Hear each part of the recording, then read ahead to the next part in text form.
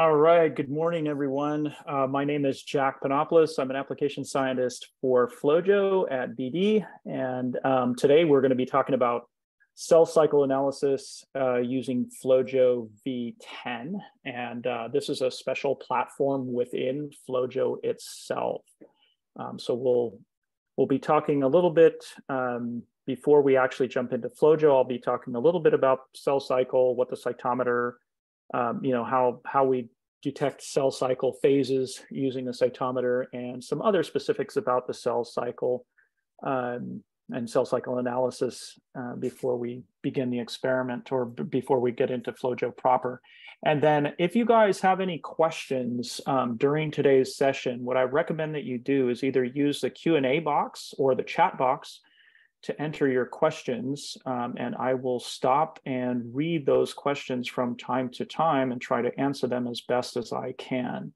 So I see that someone has already written in that box. Good morning, Erwin. I'm going to write to everybody and just say good morning. And you can type your questions here, something like that.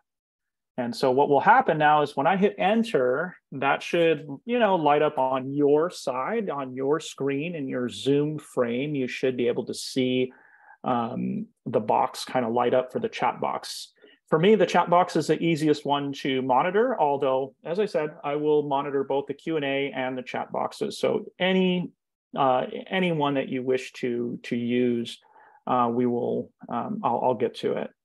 So let me go ahead and just maximize, do the full slideshow here, and I will use a laser pointer, and let's see if we can't navigate to the next slide. Yeah, there it is. A laser pointer is working. Sometimes with Zoom, there's some hiccups with some of the specialties in PowerPoint, but in any case, the cell cycle, if you're not familiar or haven't done any cell cycle work, or maybe you're new to doing cell cycle work, using a flow cytometer, or just new to biology in general, it's important to know that the cells go through several different stages before or while they proliferate.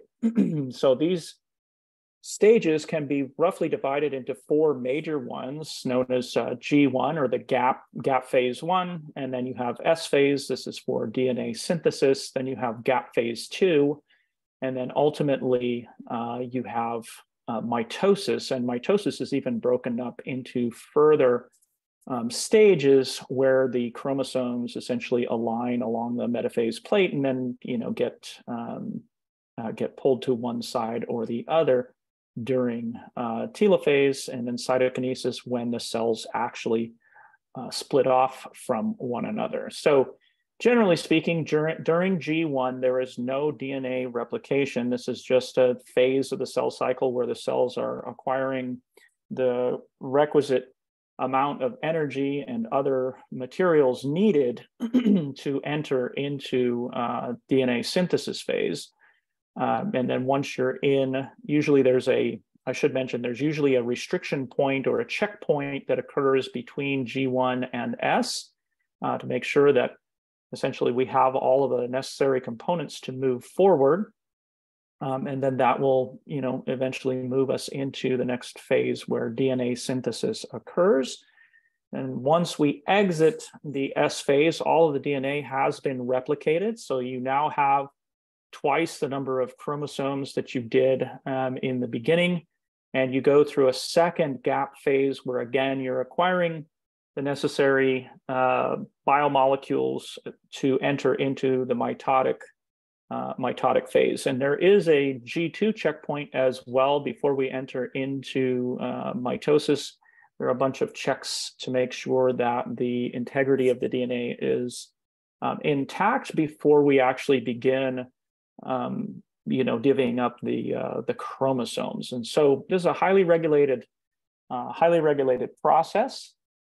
And as the image on the right kind of infers, you can see that there's lots of different proteins that are playing a role in all of these transitions, but the primary ones that are leading us from one phase to the other are usually a bunch of proteins known as cyclins, which bind to and generally activate cyclin-dependent kinases. And then these cyclin-dependent kinases act on other intracellular proteins to either phosphorylate them or interact with them in such a way that it pushes them to do their next function in the cell cycle. And so, for example, here prior to G1 or prior to S phase, cyclin CDK4 and cyclin D usually bind with one another and phosphorylate the protein called RB. And then RB, once it becomes hyperphosphorylated, it gets degraded, and this releases the E2F transcription factor to enter into the nucleus and then upregulate genes that are involved with S phase entry. So I see there's already a couple of questions here. So yeah, there's so Aaron, this is being recorded. So after today's session, it will actually be posted to our website today. So it's entirely up to you if you want to do a secondary Zoom recording on top of this, but it's already being recorded and everyone will have access to this recording, whether or not you have even attended today's session. Okay, so anyway, once we get into S phase, there are other cyclins involved with exit from S phase and entry into mitosis, et cetera. This generally is being controlled by cyclin E and cyclin-dependent kinase 2.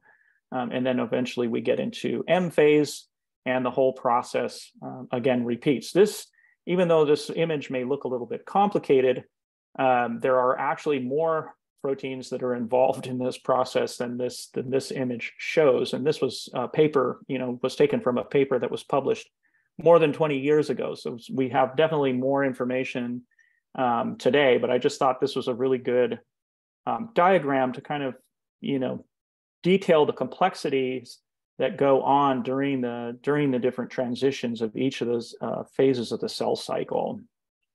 Okay, so let's advance to the next slide and see if this works without me having to end the show and then use the arrow key. So apparently I have to push on the arrow on the PowerPoint in order to move, because it doesn't do it automatically from my keyboard. So in any case, when we try to do this, measure these phases using cytometry, the figure on the right kind of shows you what we will actually see. And normally what we do in a cytometry experiment where we're looking at different phases of the cell cycle, we're usually just staining for, with some sort of DNA intercalating agent like, Huxt or perhaps DAPI. There are PI, right? Propydium iodide is another one. AAD, or sorry, not 7-AAD. Yeah, no, that's correct. 7-AAD is a DNA intercalating dye. I'm getting it mixed up with AARD, which is a live dead dye that permeates the cells, but it doesn't intercalate into the DNA. But in any case, we normally stain with some sort of DNA intercalating dye, and then we measure that amount of that dye present in the cells. And so what the histogram sees, or what you will see as a result of interrogating the data that is acquired on the cytometer, is you usually get a histogram that has a fairly large peak for the cells that are in G1 phase. And we say that they're in G1 simply because the DNA content here is going to be half that of the cells that are in G2. And then you normally will see some sort of, I don't know, not usually a smooth curve, but it's usually kind of jagged where you look at the S phase cells. So these are cells that have more than half of the DNA content, but less than the full complements. So you could think of this, if you're talking about mammalian cells, this would be, 2N DNA over here, and then at G2M, this would be 4N DNA, and then anything in between here would be somewhere between 2 and 4N. Okay, but notice that the cytometer can really only distinguish between the G1, S, and G2 phases of the cell cycle. In fact, what it considers the G2 can actually include mitotic phase cells. In the absence of any other marker that shows you that the cells are actually in mitosis, the amount of DNA is exactly the same. And so we cannot, with one dimension, we cannot distinguish between G2 and M phases unless we include another marker. And another thing too is that cells have this G0 phase. Generally speaking, this G0 phase is only found in primary cells, so not any of the transformed cell lines that you might have in the lab, or the immortalized cell lines like, HEC293s or HepG2s, et cetera. All of those cell lines, for the most part, do not have G0 phases. They just go through this cycle and constantly turn because they're always proliferating.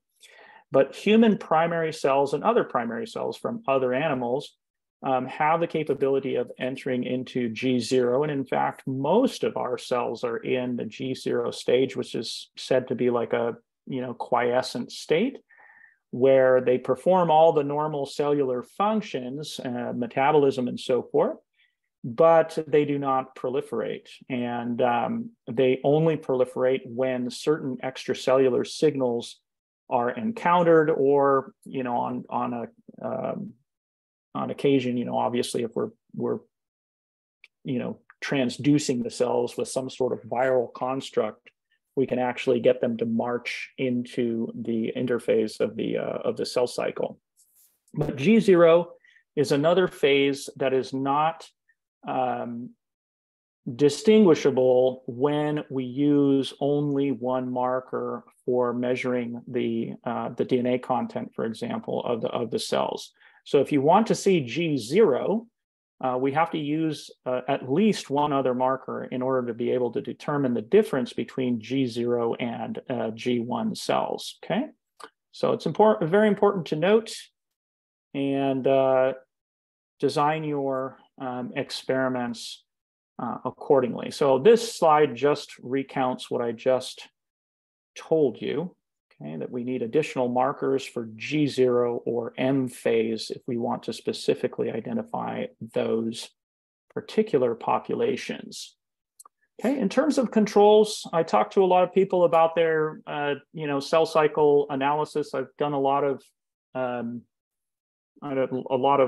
sort of consulting work, if you will, and I've talked to people about their experiments, and I'm really kind of surprised at how many people lack appropriate controls for their experiments. And so I just want to reiterate the fact that anytime you run any kind of experiment, whether it's cytometry or otherwise, we always need controls, because that is the basis for comparison. How can we say that, experiment variable 1 is actually responsible for some sort of effect that we see in our study if we don't have a control for that particular experimental variable? So we always need controls.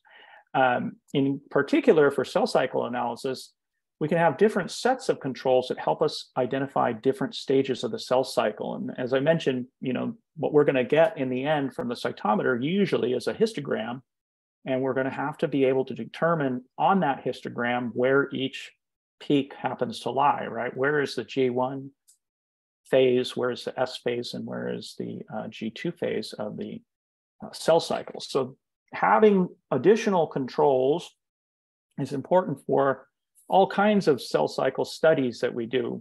Cell synchronization is particularly important because when you synchronize the cells, distinguishing between G1 and S phase can be very difficult. And so it's important to include a G1 control that shows you the strict boundary between G1 and S phase.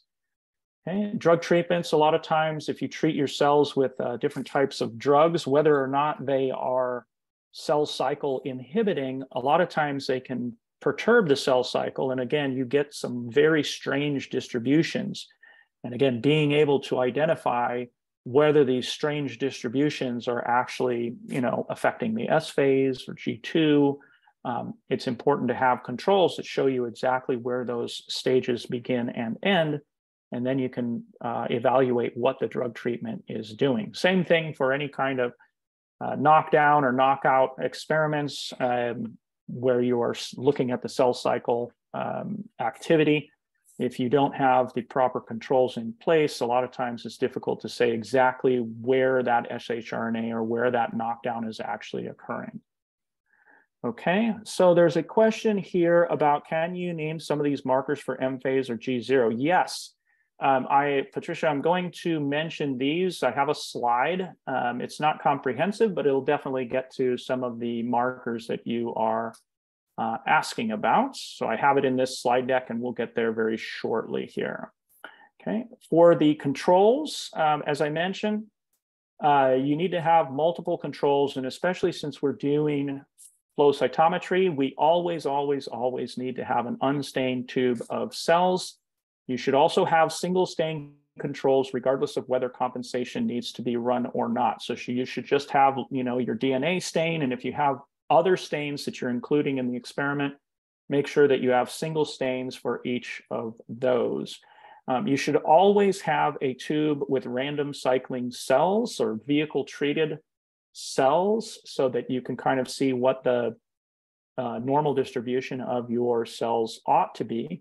And then when you treat your cells with some sort of drug, you can see what that does to that random cycling distribution.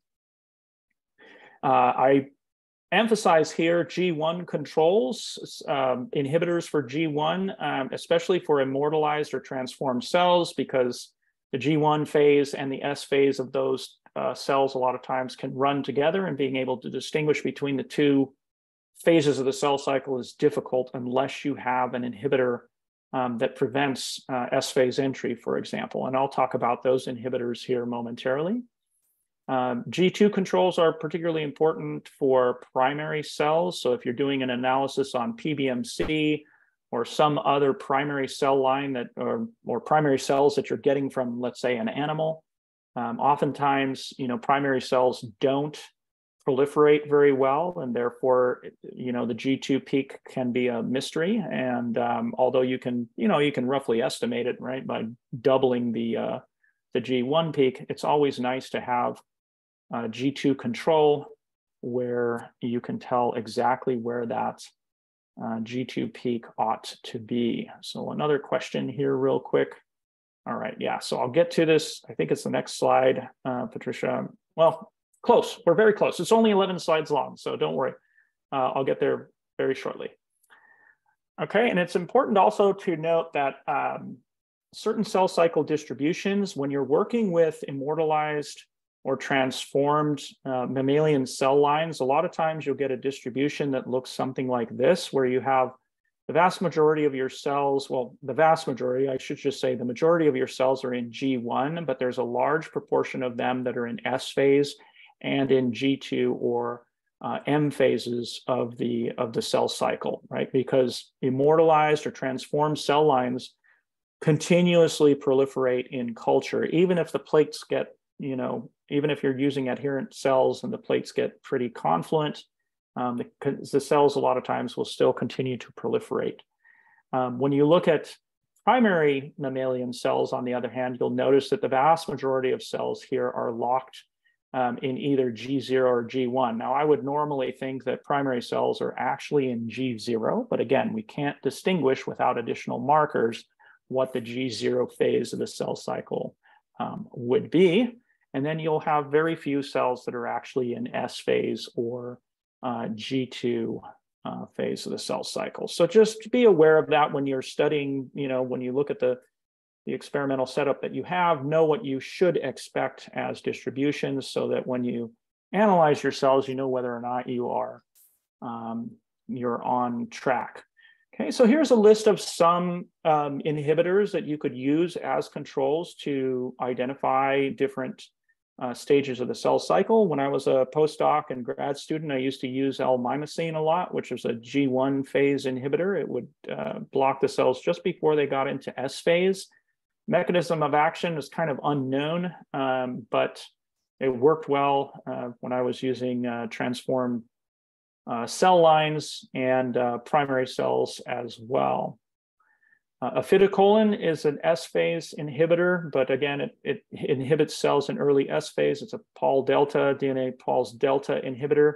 Thymidine block is a very age-old method. It's very inexpensive. You just dump a bunch of excess thymidine on top of the cells.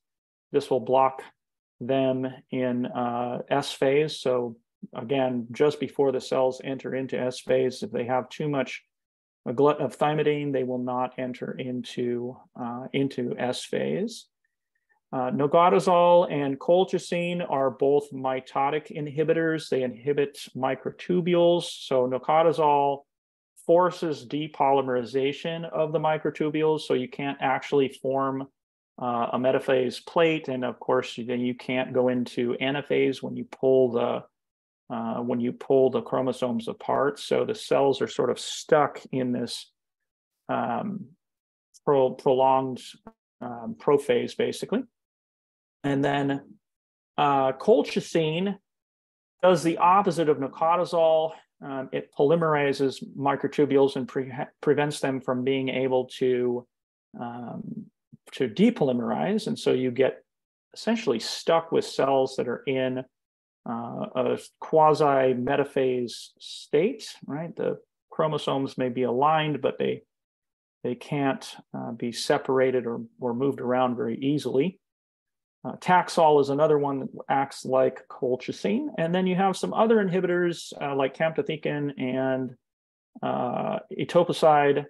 They both are DNA topoisomerase inhibitors, and they affect mitosis or M phase because they induce DNA damage. So these latter two were never my favorite inhibitors for working with, when trying to lock cells in a particular stage of the cell cycle.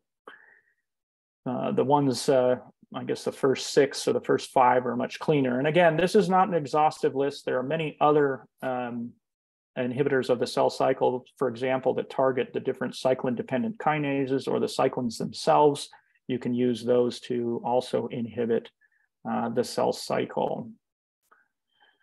Okay, in terms of additional markers, so I mentioned that if you want to be able to detect phases like G0 or specifically M phase cells, there are markers like MPM2, which targets mitotic phosphorylated proteins.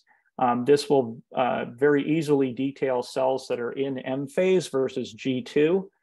If you want to identify cells that are strictly in S phase, BRDU or EDU have been around for a very long time. They're thymidine analogs that get incorporated into the nascent DNA. And in the case of BRDU, there's an antibody that is usually conjugated to like Alexa 488 or something similar that will target this particular analog, but does not react with thymidine.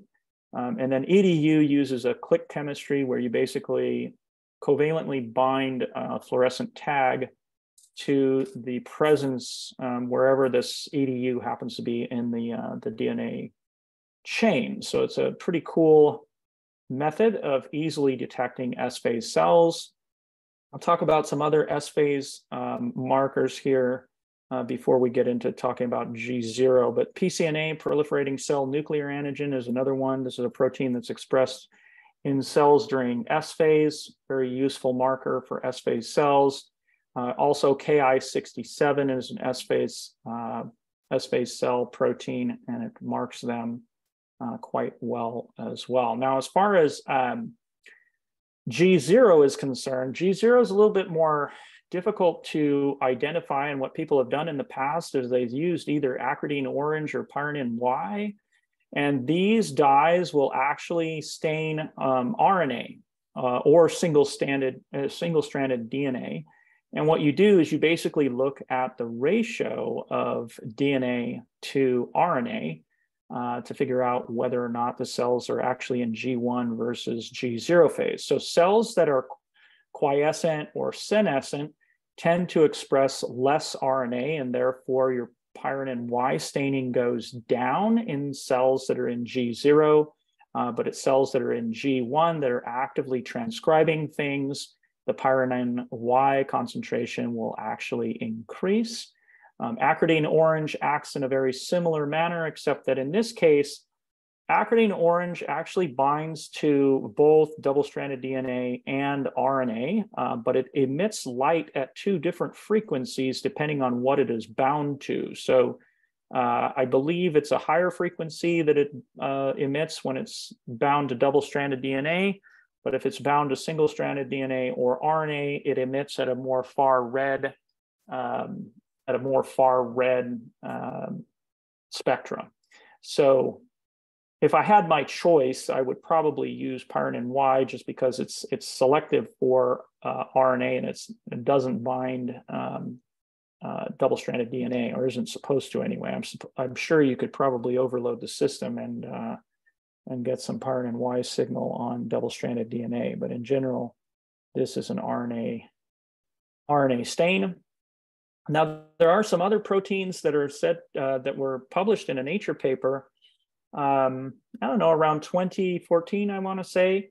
I haven't seen these pop up in flow cytometric experiments, but they're proteins that are highly expressed in those phases of the cell cycle, and they seem to be persistent. So PDCD4, which is programmed cell death 4, pretty high, as well as selenium binding protein 1.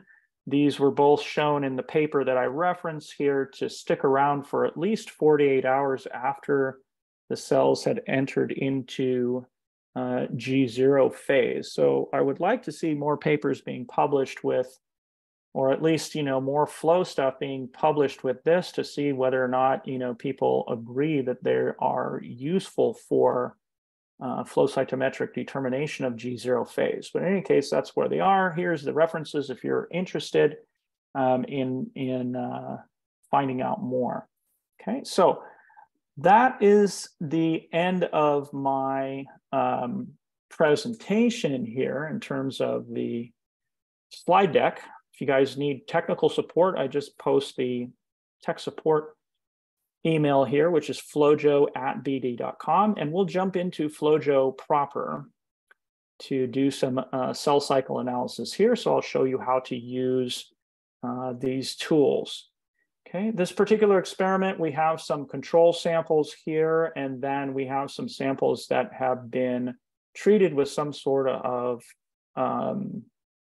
cell perturbation agent. I don't know because this was not an experiment that I ran, but in any case, the data are pretty good for determining and showing off how to do cell cycle analysis using the cell cycle analysis platform in version 10.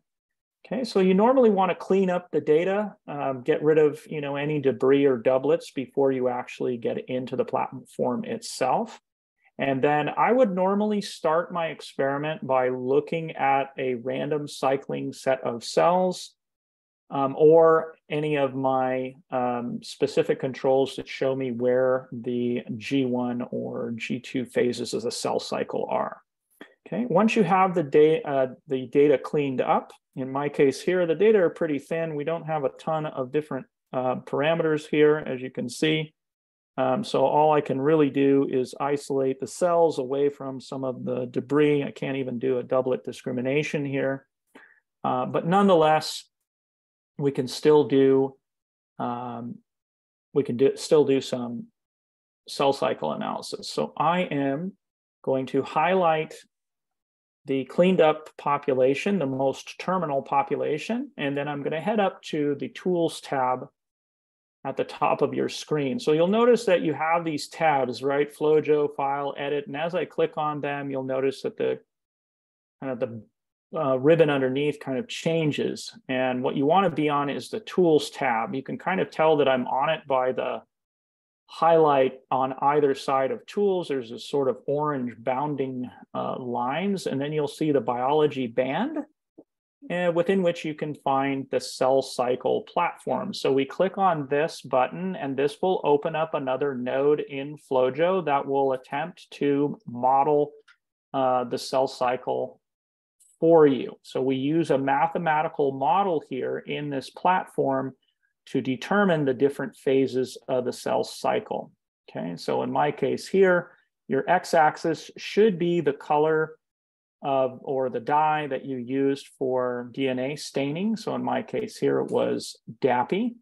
The axis here should be linear. So a lot of times I'll see people that have, they'll complain that this model will not calculate. And part of the reason that it won't calculate is because the axis has not been set to linear. So if you collected your DNA stain in logs, so if I come back here, for example, and you see DAPI, you see everything here that is in a linear scale, but you could have data that are collected either in log, right? Or they're presented to you as by exponential scale. So you could have something like this, where let's play around with this a little bit and get rid of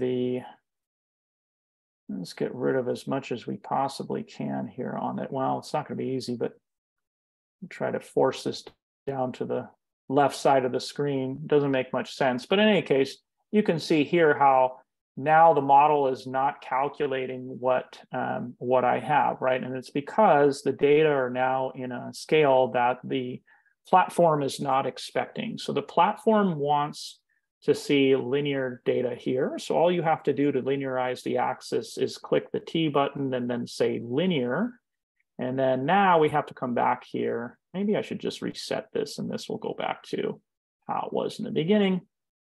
Stretches everything back out, and now we can see the different phases of the cell cycle. Okay, so if the model can determine, different phases, you'll see a blue histogram for the G1. You'll see a green green histogram here for G2, and then the S phase is usually in this kind of yellow color. If you don't like the colors that FlowJo uses here, you can change, the different phase colors by going to the preferences, and you will see, so that's that little heart icon in the upper right. And then you would go to cytometry platforms, and you can see here that for cell cycle anyway, you can change the color of the different phases as well as the line that's drawn for the sum of the data. Okay, so when we look at this platform here, when we look at this actual display, you'll notice that there's a bunch of data that are in gray and they're sort of outlined by this black line, right? And then you have inside that gray line, usually you will see the blue histogram, and that is bounded on the outside by a nice pink line.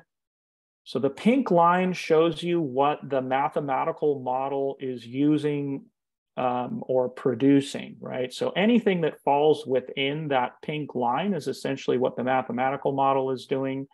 Anything that is underneath the black line is describing actually that's the raw data. That's the actual data that you have present. Okay, so down below, if FlowJo calculates this right away, you'll get a number of different statistics that you see below the graph itself. So you'll have a value here called the root mean squared distance, or RMSD. I'll talk about this one in a moment, but perhaps more familiar statistics are going to be the percentage G1, right? The percent S phase and the percent G2. So this is just telling you what the percentage of cells are in each of these colored histograms.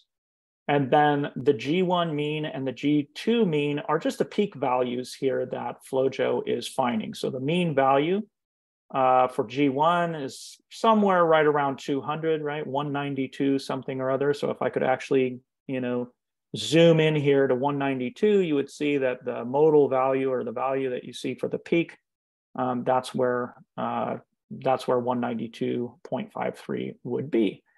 Same thing with the G2, right? We're out almost to 400 someplace.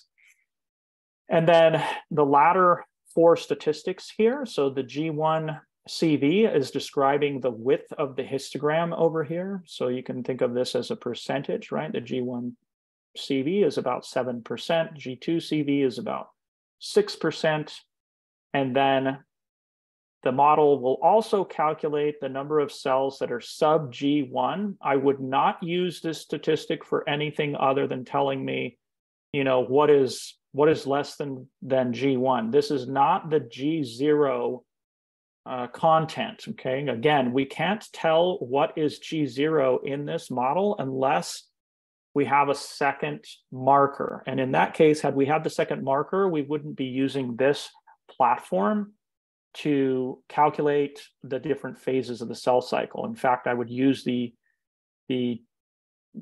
other markers to determine what my phases are. Okay, but since I only have DNA, that's what we're going to use. And then, of course, %G2, these are the cells that are, they could be doublets, but it could be also polyploid cells that are populating this this field that is greater than the G2 peak. Okay, so that's what those statistics mean. The RMSD is the measure of how far the data, the raw data are, right, from the actual model. Now, normally, the lower this number is, the better the model fits the actual data. So our goal when we modify the constraints on this platform is to get this number pretty much as low as we can, or at least to the point where when we make changes to the model, the amount that the model or the RMSD changes either up or down is very minimal. So you're basically looking for the inflection point of where the RMSD doesn't swing widely. Okay, so I'm going to expand the menus that we have beneath here, and I'm going to crunch this up so we can see both of them. There are two. The first one is the model. So you get to choose which type of model you want to use for describing the different phases of the cells. So the first mathematical model that was published was this one by Watson back in 1979. It's a very simple model. It's subtractive. And the way it works is we just basically have a Gaussian assumption about the G1 distribution. Okay, so we assume a Gaussian distribution of cells that appear here in G1. We also assume a Gaussian distribution of cells that are in G2. So this nice sort of even curve, right? Even on both sides. And then what we do is we add the amount of cells that we have here with the amount of cells that we have in G2. And then we subtract that from the total. And then what's left is the S phase. And so the S phase is just basically fitted via subtraction from the total. So it's a very straightforward, very simple algorithm. And again, published in 1979. Now, 1 or 2 years later, Dean Jett Fox came out with their algorithm. They make the same Gaussian assumptions about G1 and G2. But rather than subtracting these two from the total, what they do is they fit the S phase to a polynomial function. So those of you that can remember back in high school algebra, a polynomial looks like, x squared plus xy plus y squared equals whatever. So that's essentially what the equation looks like that essentially fits this S phase. So the nice thing about the Dean Jett Fox is that it tends to be a little bit more flexible with what the S phase quantity could be. And so a lot of times this might be useful when you have a very large S phase because you locked cells in S phase or you locked cells in G1 and then you release them, and you kind of want to partition or follow those cells as they move through S phase. The Dean Jett Fox might be more helpful for you in studying release from S phase block. And on top of that, you can tick the box here that says with S phase sync. And then what this will do is it essentially breaks up your S phase into 4 equal components, but you can watch how those components change over time. So flattening out of this S phase will be a little bit slower when you have this box ticked. So it's really up to you which method you would like to use. I would recommend that you just pick one and stick to it. Use that for your publication or for your comparisons.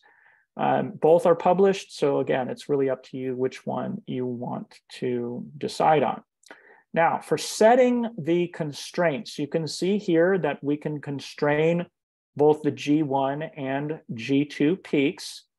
And then we can also constrain the width of those histograms. So not only can we tell FlowJo where it should look for the different peaks, but we can also tell it how wide each peak should be. So normally what I will do here is I will start with a sample that has random cycling cells if I can see a G1 peak and a G2 peak quite easily.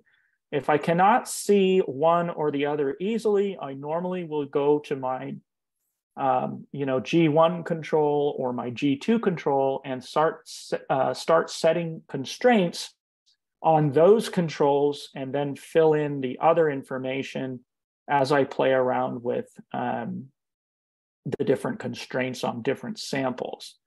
So for this, with the random cycling population, it's very easy for me here to see the G1 peak as well as the G2 peak. So this is a decent sample to begin with.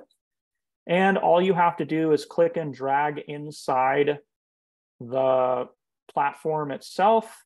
A menu will appear and you can say constrain G1 range.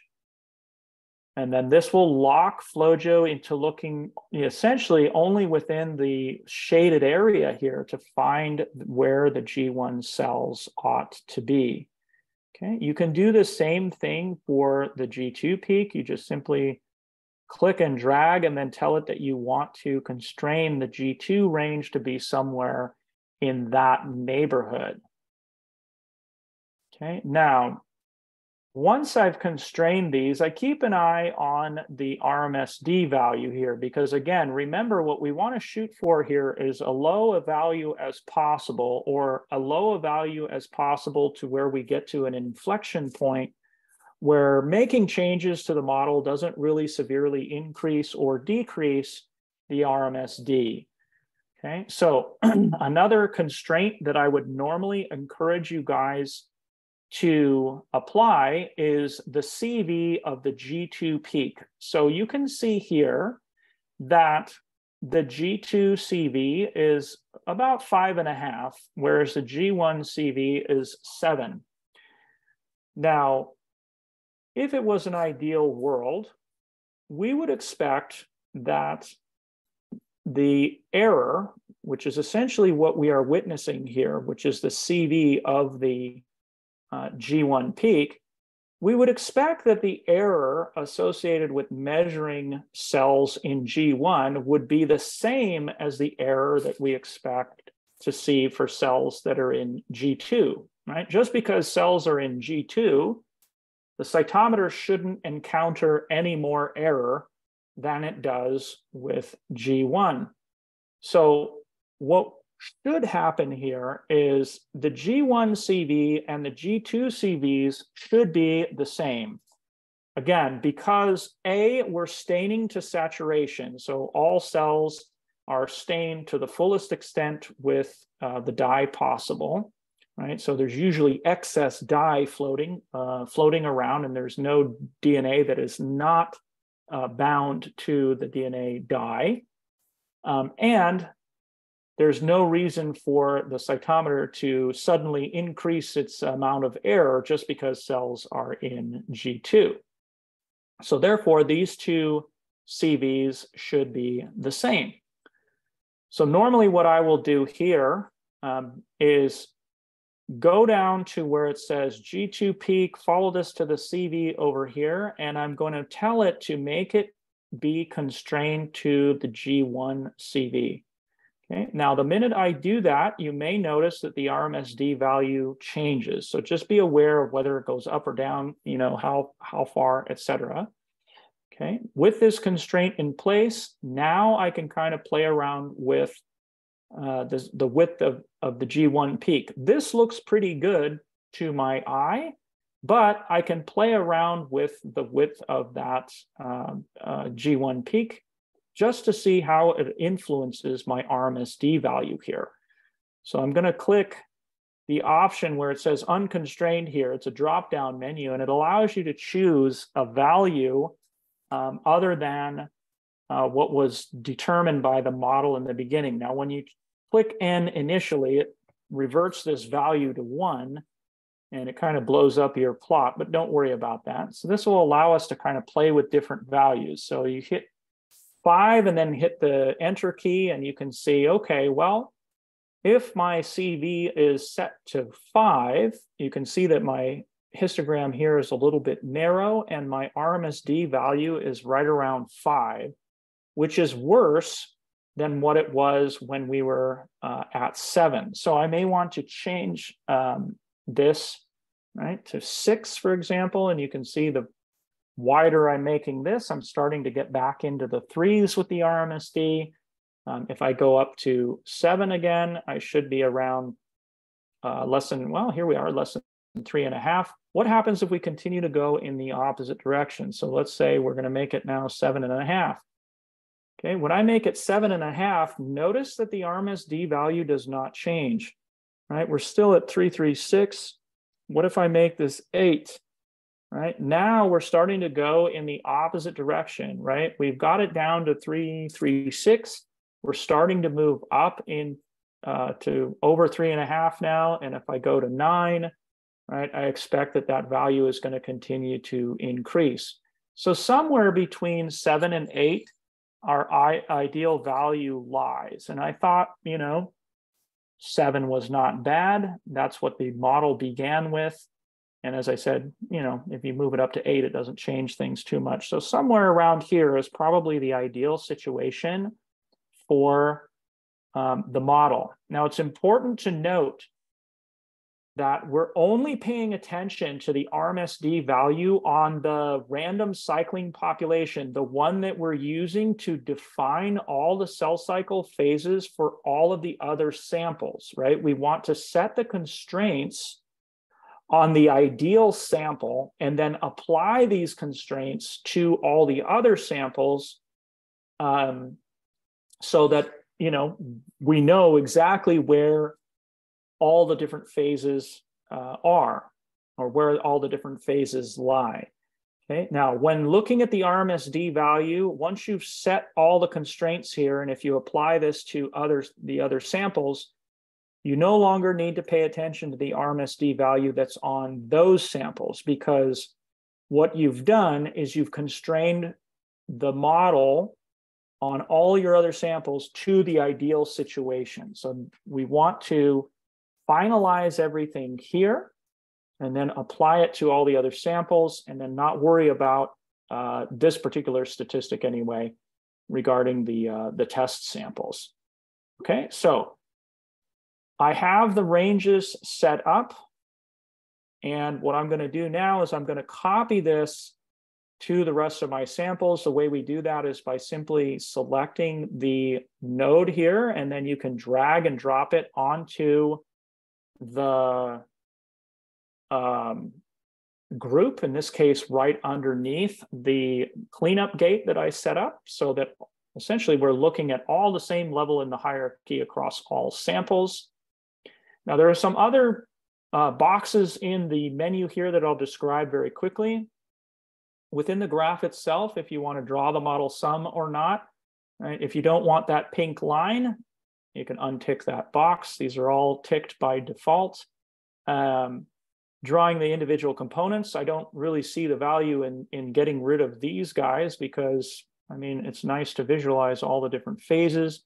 And then whether or not you want those components filled or not, that's really up to you, right? It's just tinting of those histograms. The last box is this one that says cell cycle gates in workspace. Okay, this is a really useful feature when you want to compare visually the S phase, let's say, of one sample versus the next, or perhaps the G1 or the G2 phase of your control, let's say, versus other samples. But it's only to give you a visual representation of those phases. Do I have more or less cells in one phase or the other, and how can I visualize that information easiest? Probably using the CC gates in the workspace is going to allow you to do that. I should note that the values here, when you tick this box, right, are going to be different than the values that you see in the model itself. Now, remember, the model here, all of these numbers are mathematically determined, and usually these are the numbers that you're going to want to use when you are, generating some sort of publication, because this is what is being mathematically derived.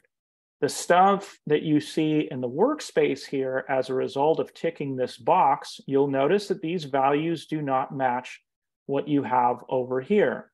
Okay, the reason is these gates that are created are gates with very hard lines, right? They have a definite beginning bin and a definite ending bin, whereas the mathematical model, you can see they're nice tapered histograms, right? We have values that are sort of spread out over a larger area, and therefore, again, these are mathematically determined. They're not determined by gates that are placed on the data that are binned. So don't worry that these values are not the same. It's just useful if you are going to compare different phases to one another. So I'll show you how to do this in a moment. I'm going to go ahead and copy this node again to the group, so that now all of my samples will have those cell cycle gates attached to them, and it makes my life a lot easier when I get into the layout editor, for example. Okay, so if you want to make comparisons, between samples, or preview, what the data look like across all samples, you can do that in a lot of different ways. You can flip through the cell cycle platform if you want, or you can simply drag the cell cycle node into the layout editor here. You get all your statistics in this little panel on the right, with the name of the sample in the bottom here. You can click the batch button or tell this to iterate by sample, such that you can rotate through each sample that exists in your workspace.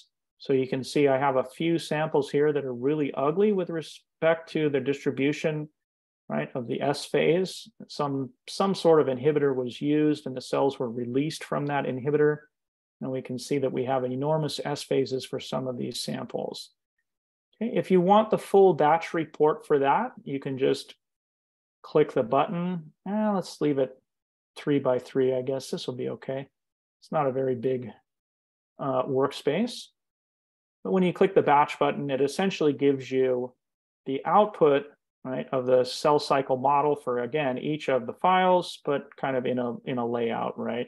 So you can see all of them rather than sort of flipping through one by one. You can overlay different cell cycle models. So again, if you want to take the entire cell cycle, drop it in, and then maybe compare this to, let's say, I think it was the very first sample that was really ugly. You can take this, drag and drop it on top, and then you have both cell cycles modeled on top of one another. To me, this is not as, visually useful, because it's hard to tell where the first sample is and where the second, where does the first sample end and the second sample begin. So again, it's probably going to be easier to use these cell cycle created gates. So you can, for example, you can take, in this case, the G1 of your condition number A1, and you can compare that if you want to G1 coming from your control sample, And you can do the same thing for the S phase. and G2 if you would like. So actually, let's do it this way. So the color scheme is always the same. Blue in this case is always going to be my control. And the test sample is going to be in red. Right? And then we can come back here and do again this time. Sorry, this is the S phase. The other one was G2. Right. This way, it makes it a little bit easier, I think, to make visual comparisons between the samples. Oh, I screwed up the order here. You can see I've got blue for my test sample and red for my control. But nonetheless, you can actually see that, you can visualize the differences between the samples, at least in terms of the cell counts. Obviously, the gates should be in the same location because we've constrained the model to have the G1 phases in the same location. So there's a bin that beyond which these cells will not occupy. Same thing for the G2 and S phases as well. Okay, you can modify things about the plots if you want. By double clicking on the plot, you'll get this graph definition window.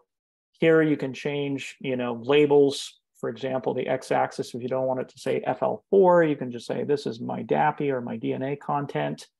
Let's put DNA content. It's a little bit more interesting than DAPI, right? And then this will go ahead and change that out to what you want. You can normalize the y-axis if you'd like, but this to me kind of defeats the whole purpose of overlaying these guys in this visual anyway. If you normalize, and basically it gets harder to tell the differences between the G1 and the G1 in this case of each sample. Okay, and then on top of that, you can take these data and you can put them into the table editor. So the layout editor is here. And the table editor is this guy that's right next to the L, but you can do the same thing. You can drag and drop your cell cycle node directly into the table editor, and it will put all of the statistics that are in the platform, right? This little platform, all the statistics that are contained here just basically being dumped into the table. And then in the table itself, if you want, you can highlight all of these guys and you can make a heat map if you want of the table. Click the little cog icon in the upper right and you get a table displaying all your statistics with them heat mapped. We can clearly see that in our drug treated conditions, the S phase is quite large in comparison to the S phase coming from the control samples, right? And you can always, rearrange the columns here so that you look at them, from high to low or low to high, however you want to do it. And of course, you can go by name if you want to, just by double clicking in the name column. Okay, and then from here, if you want to save this table, you click on the File tab and say Save As. I would recommend that you save it as a CSV file. You can also just do a Control-C, Control-V when this window is in the forefront. You don't have to even drag your mouse around or anything, just Control-C, Control-V.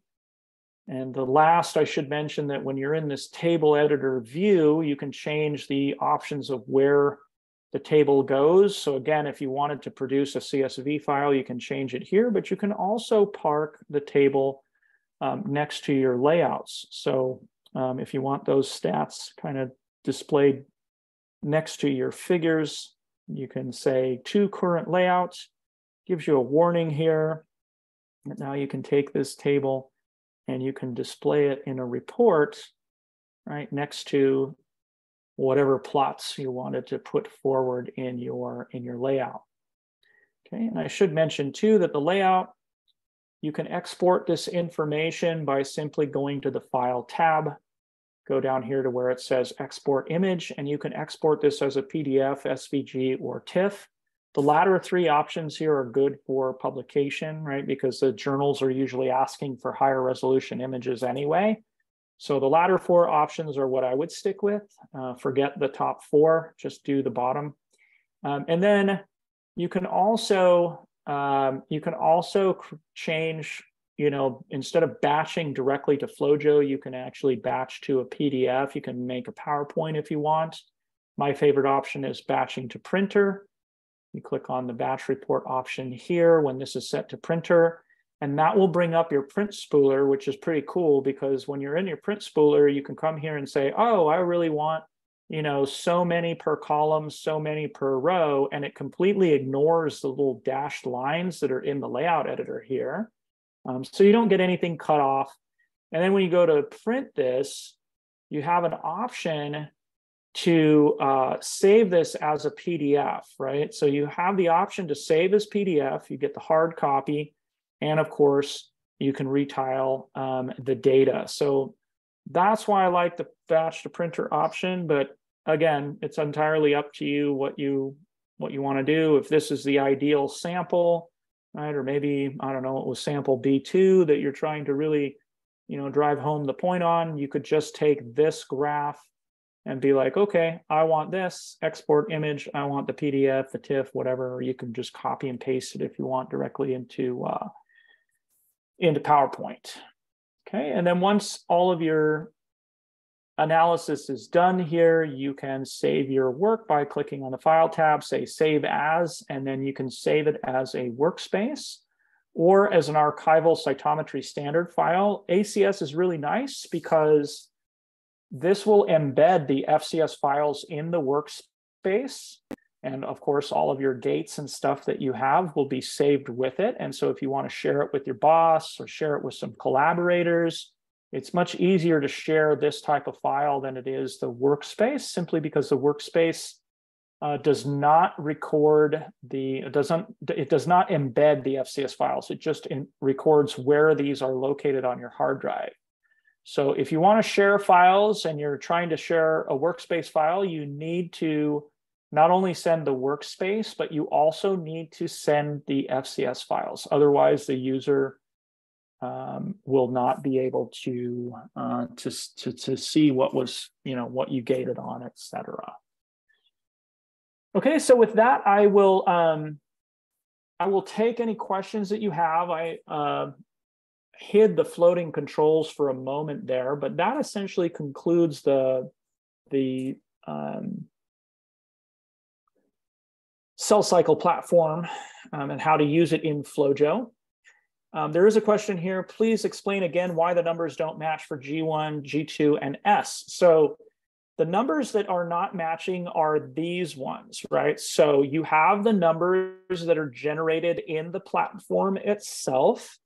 Right, so here we have G1, we have S, and we have G2, and then this is said to be 7, 68, and 7, right? So here, if we come to condition, this is condition A2, if we actually look at the values that are contained within the actual hard gates that it creates, you can see that the values are different, right? Here for the S phase, we have 48, right? And then we have 22 and 19.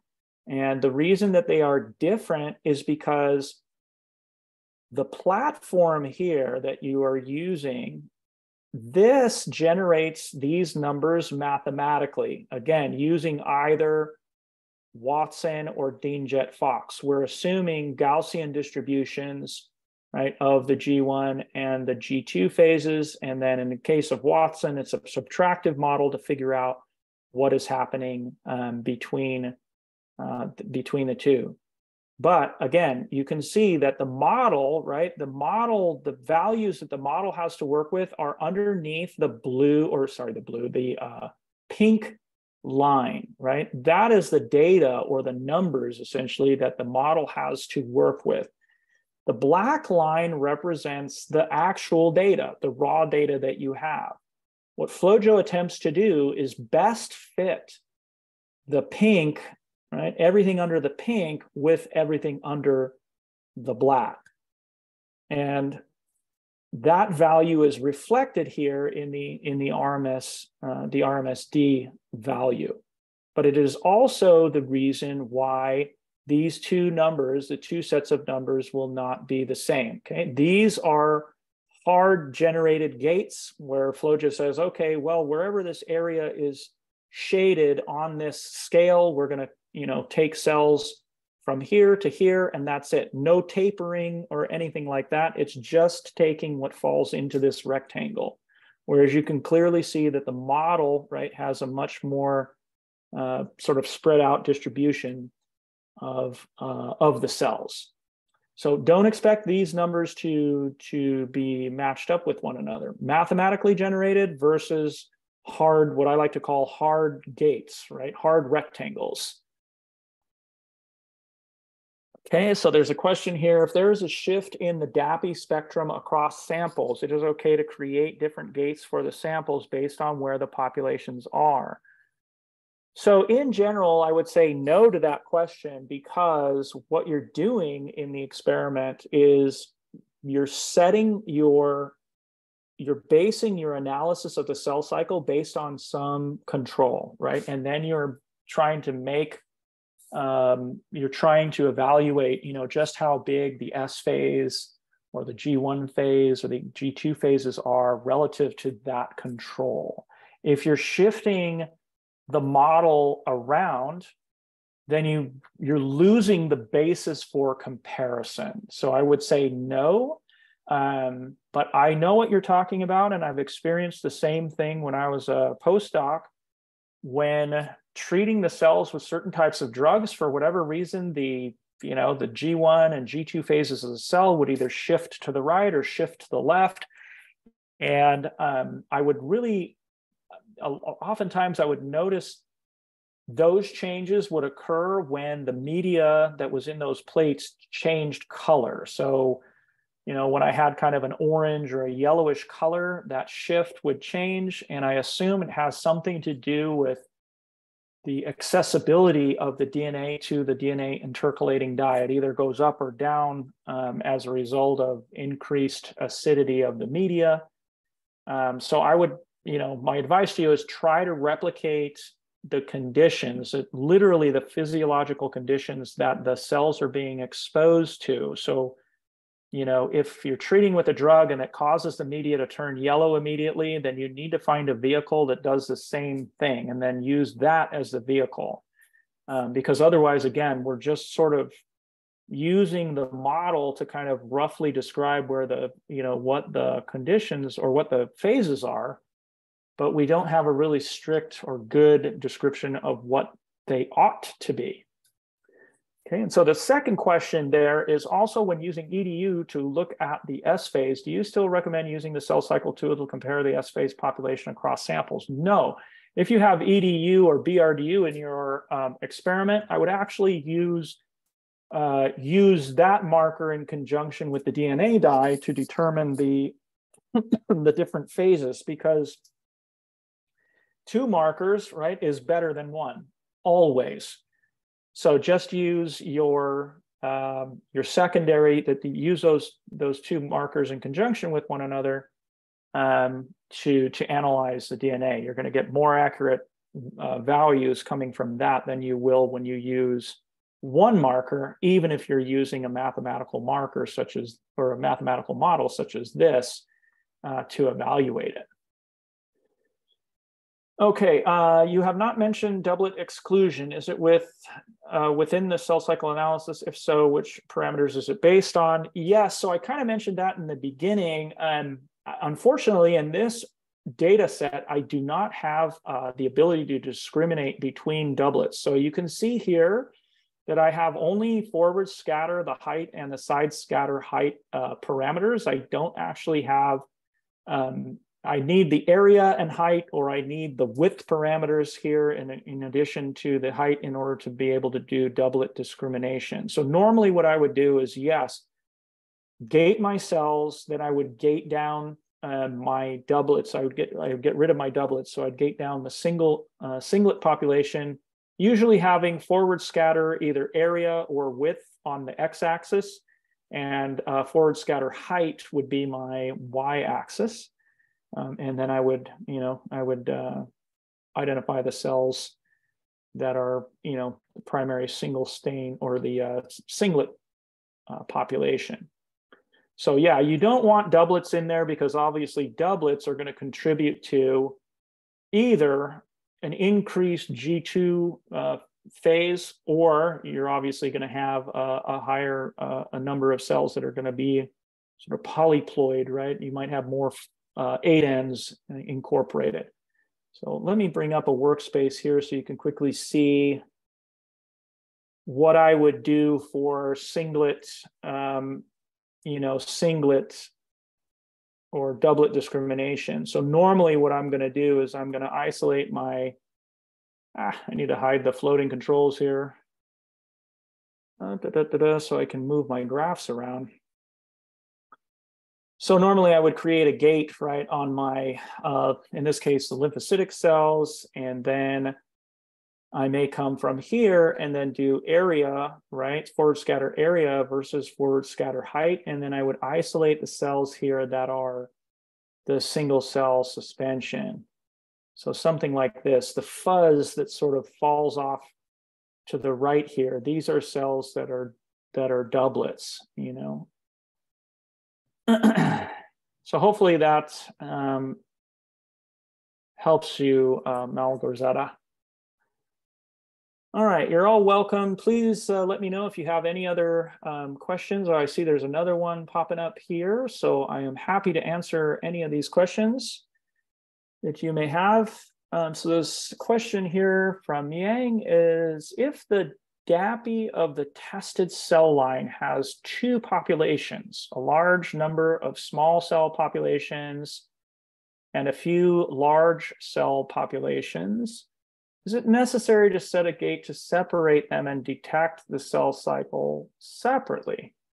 Otherwise, FlowJo cell cycle shows that G2 has a long tail behind it, if not separated, and often fails to analyze the cell cycle number of each phases. Okay, so I think what you're alluding to here, Yang, is that you may have some strange, distribution of cells. And in your case, what it sounds like to me is that you're actually capturing, when you're initially gating your populations, you're probably gating, you're at this stage where you have forward versus side scatter, but you may have, I don't know why you would have cells that have different DNA contents, unless you're looking at maybe, I don't know, let's say you're looking at mammalian cells and, I don't know, fungus that infects those mammalian cells at the same time, in which case you would see, the DNA distribution for the fungus as well as the DNA distribution for the mammalian cells, and then they would appear here as two sort of sets of two sets of peaks, right? You have 2 sets of G1 peaks and 2 sets of G2 peaks, etc.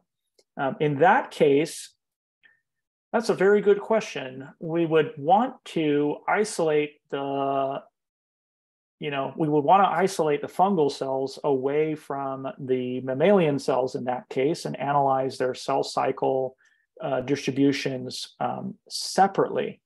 Okay, but if yours is not the situation where you're using, so here you're saying that it's a tested cell line has 2 populations, a large number of small populations and a few large cell populations. So I'm guessing the large cell populations could be either doublets, right? Or the small cell populations that you have are debris or dead cells that are sort of contaminating the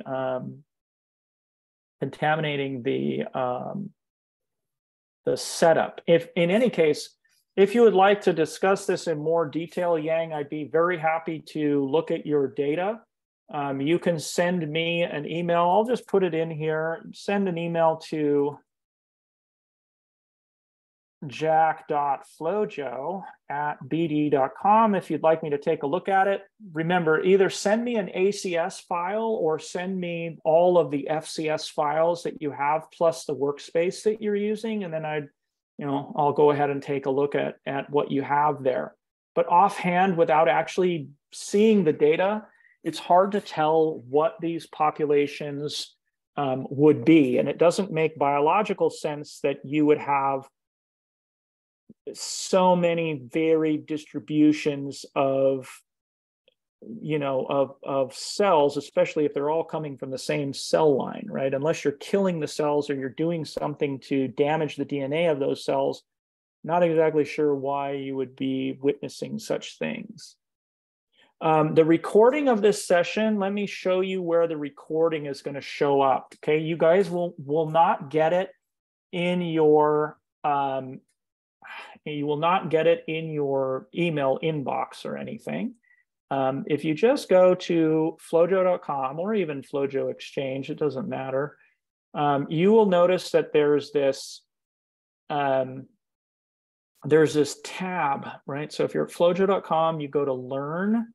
Right, there's all these tabs here, and they all have these little drop downs, and you go to Webinars, which is where I assume all of you went today to find this. All right, once you get to this page, I'm going to close the question box real quick. At the bottom of this page, or at least towards the bottom, you'll see in a not very well lit up button, but there's a button here that says Recorded Webinars. If you click on that, it is going to be populated to the list of webinars here. It'll probably be posted, sometime like an hour or two from now. And so you can obviously review at your discretion.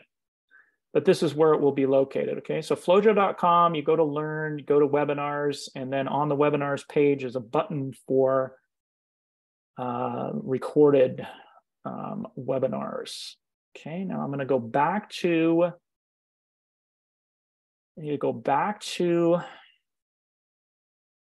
uh-oh, did I lose everybody?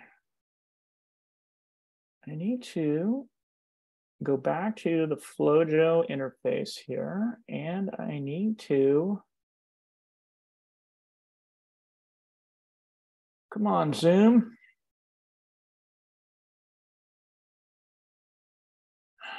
I just minimized that, and oh,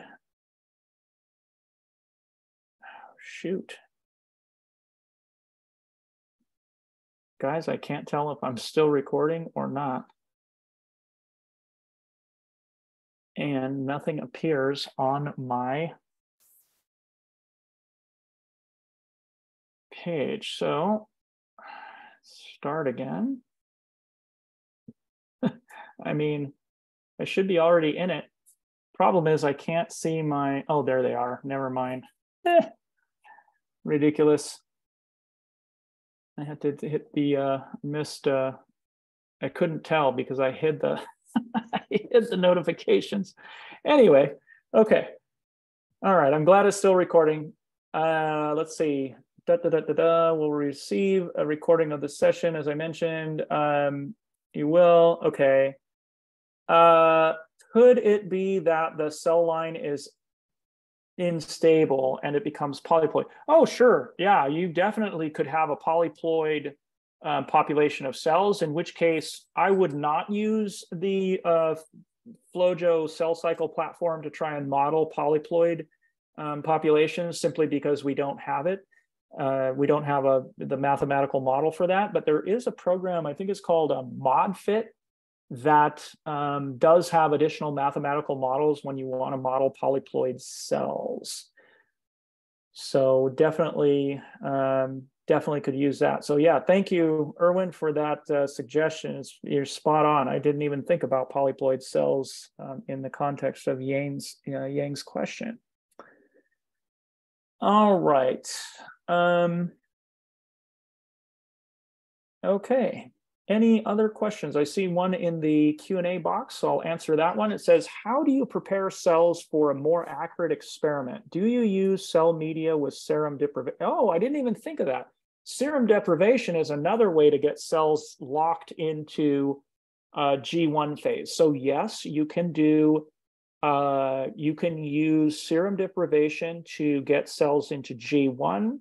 Just be careful when you deprive them of serum. A lot of times, if you're using a cell line, you need to have some serum in it, right? Like 0.1% or 0.5%, something like that, where it keeps them hungry, but not enough so that they can actually cross into S phase. If you don't include serum at all, a lot of times cell lines will die as a result of starving them. So good idea to make sure that you at least have some serum in the media.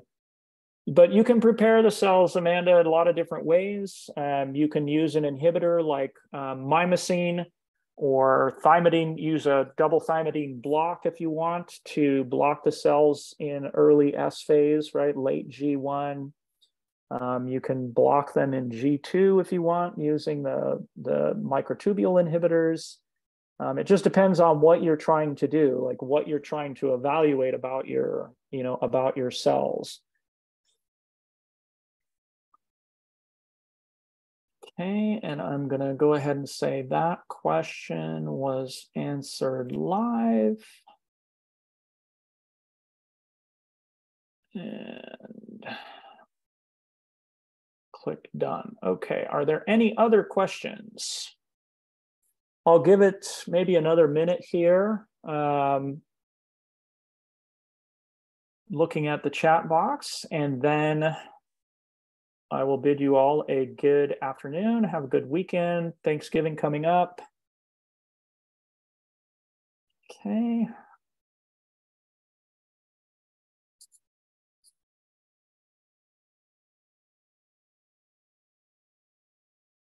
All right, you're welcome. You're all very welcome. Thank you for the kind words.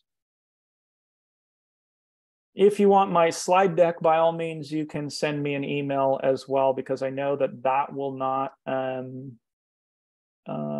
not be available later. Is it possible to observe increase of cells in G1, G0 phase, even if other tests shows increase in proliferation rate? Yeah, it's possible. So you can have a couple different situations there. Possible to observe an increase of cells in G0, even if other tests shows an increase in proliferation. Yeah. So you can have some cells that are entering into, the cell cycle and are actually proliferating. And then your as a consequence of the cells moving through the cell cycle, eventually they're going to return back to G0. But it's possible that only a fraction of your cells are actually entering into the cell cycle. And each time those things go in, one daughter could enter into the cell cycle again, and the other daughter could exit out of it and sit in G0, G1, indefinitely, right? So long as one daughter is proliferating, then you could have that situation. You could also have another situation where you have polyploid cells, so cells that endo-reduplicate their DNA, they continue to progress and become polyploid. In that scenario, though, I don't know that your G1 would necessarily increase unless let's say you're just monitoring your sort of euploid population. That expands along with your polyploid populations, but that would, you would see a commonality there. They'd be correlated with one another. But it's definitely possible that you have only a fraction of your proliferating cells are actually doing it. It's not the whole culture that's moving forward, just a few cells that are equipped to do so. The email, Yang, is jack.flojo at bd.com. So I'm going to type it in here in the chat box. So if you're reading the chat box, you can see my email listed there. Okay, and again, I'll wait a few minutes here to see if there's any other questions.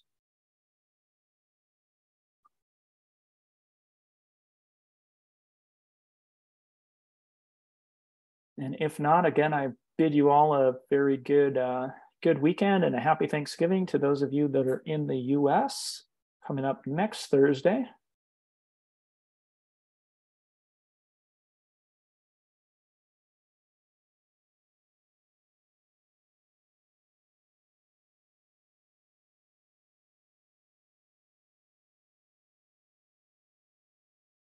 All right. Questions going once.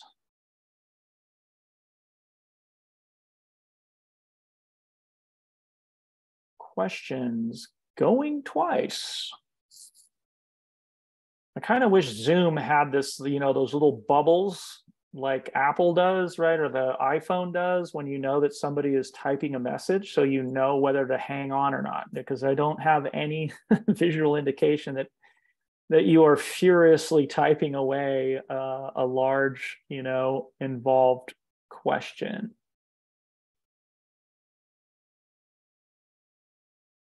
All right, going 3 times. It's been 2 minutes now, at least according to my clock. Maybe a minute, 1 minute and 1 second, because it went from 8:24 to 8:25. I don't exactly know when I started looking. But I'm going to say you guys have been a great group. And yeah, look forward to talking to you again in the near future. Take care, everyone.